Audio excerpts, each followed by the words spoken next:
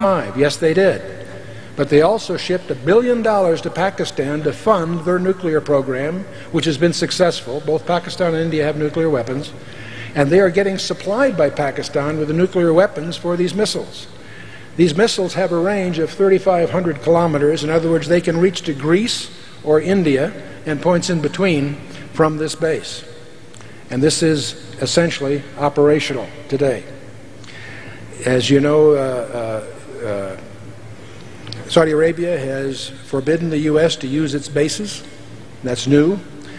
Egypt, by the way, is now threatening to prevent the U.S. naval vessels from using the Suez Canal a few days ago.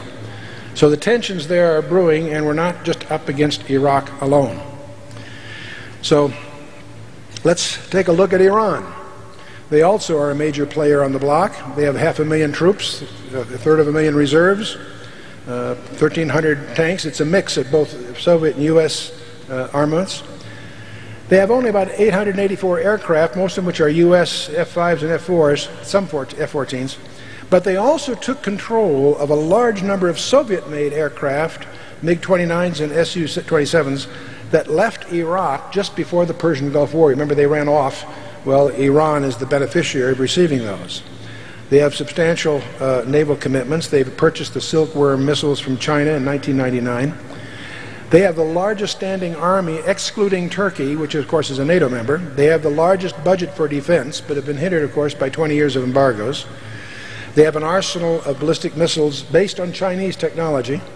And Chinese technology was advanced by the Clinton administration by selling them the technology to miniaturize the warheads and extend the range. So the Chinese missiles are now more accurate and carry multiple warhead capabilities and are able to sell that to their marketplace. There are, we discover now, recently, 20,000 Russian technicians that are working at the Bushehr nuclear site. This is a reactor, but is obviously part of a major nuclear program in Iran. Iran has just contracted with Libya to deliver $13.5 billion worth of missiles with chemical warheads and possibly biological warheads. Okay, so let's take a look at the NATO member, Turkey. And I won't go through all their background.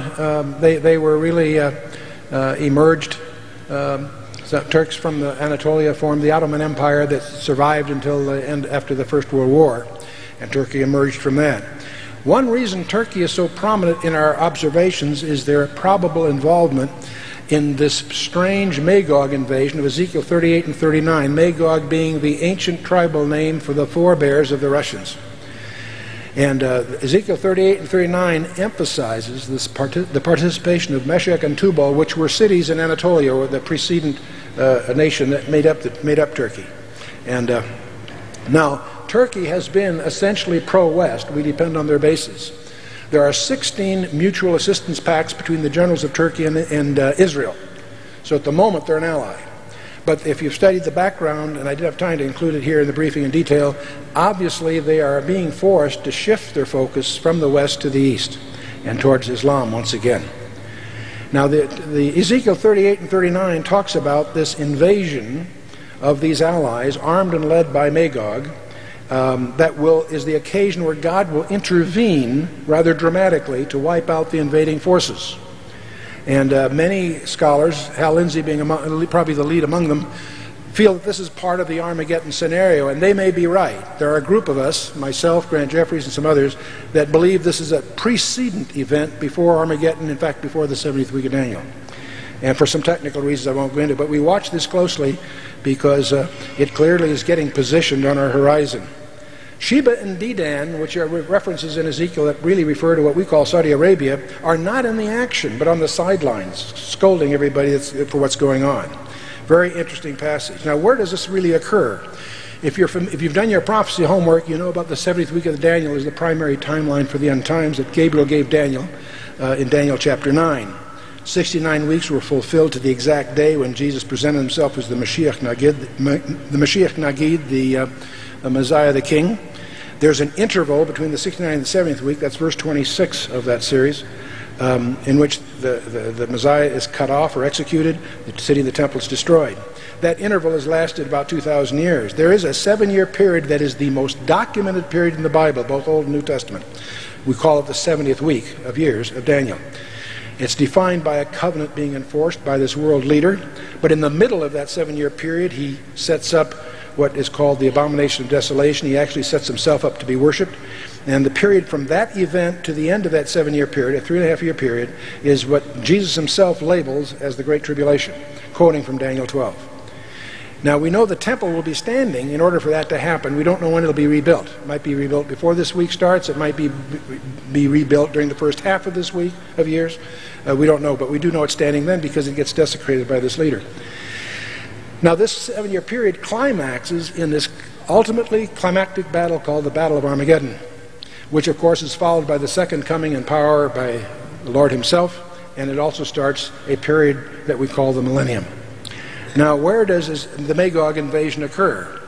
The Magog invasion, according to many scholars, including Hal Lindsey and so forth, occurs as sort of part of this Armageddon scenario.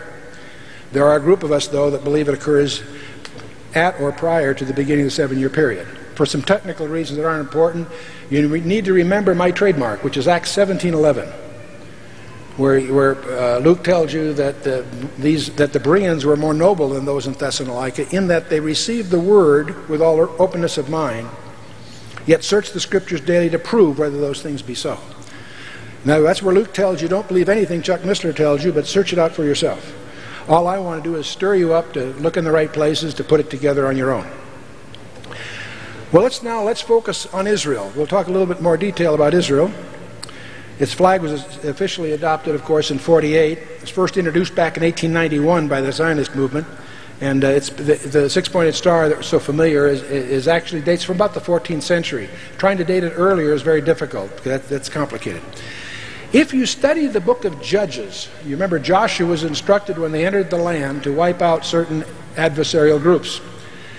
And the succeeding generation failed to follow up on that instruction, which is detailed in Deuteronomy 7 and elsewhere.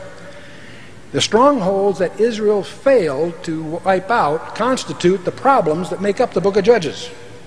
And of course, Jericho is the capital of these guys, which means Bet Yarah. It's the house of the moon god. Ramallah, Nablus, Jenin, the Golan, Gaza. What's provocative when you study the book of Judges is to look at the book of Judges as a book of prophecy. Because if you look at Israel today, the territories that are disputed are the very territories that gave them the trouble back then that they failed to deal with adequately. The Golan, Jenin, Nablus, Ramallah, Jericho. Jericho is the capital of PLO. And Gaza, the Gaza Strip, of course. How fascinating that the same spirits animating those adversaries then are still at it. Let's move on. When did Israel really begin? Well, in one sense, you could argue that it began with the seed of the woman prophecy in Genesis 3:15, when it was first announced, that when God declared war on Satan. And a summary of this concept of the woman, of course, occurred